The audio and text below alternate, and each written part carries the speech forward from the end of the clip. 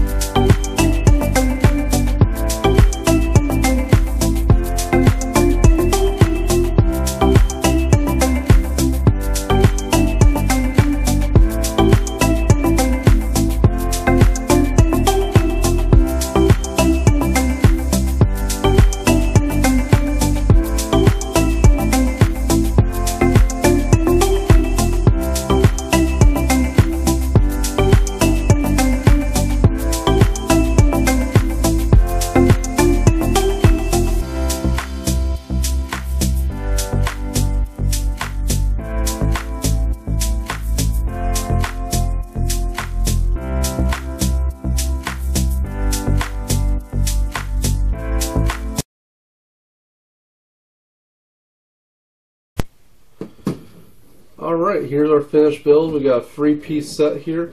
I guess it's technically more than 3 pieces. I'll explain that in a second. So we have our Tyrannosaurus Rex, and they do all have nameplates saying what they are.